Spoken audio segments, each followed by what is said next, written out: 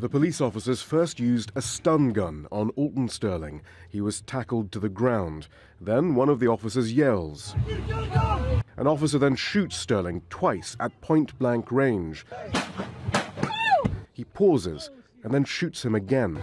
An autopsy shows Sterling died of multiple gunshot wounds to the chest and back. The police say their officers responded to an anonymous caller who said a man selling CDs had threatened him with a gun. One eyewitness said after Sterling was shot, police retrieved a gun from his pocket. That has not been corroborated by any other source. Louisiana is an open carry state. With some exceptions, adults can be armed if the gun is visible. The mother of Sterling's 15-year-old son is distraught and is calling for an independent inquiry. As a mother, I have now been forced to raise a son who is going to remember what happened to his father. Black lives matter, man. Why the police acted as they did has yet to be determined, and a key question will be who investigates their actions. The Department of Justice has already opened an investigation. Civil rights groups are calling for more. This incident is only one incident in many.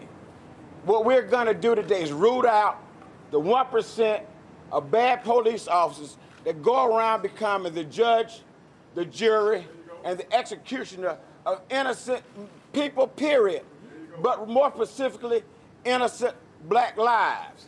What I'm calling for today is that the chief law enforcement officer, which is the mayor, to fire the chief of police immediately. Police commanders say the officers' body cameras fell off during the shooting. The police are reported to have confiscated surveillance video from the shop where the shooting took place.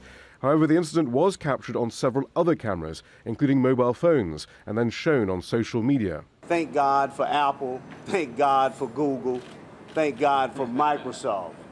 Because if not for them, maybe we wouldn't be here today, right now. The investigation and the protests continue. Shihab Ratansi, Al Jazeera.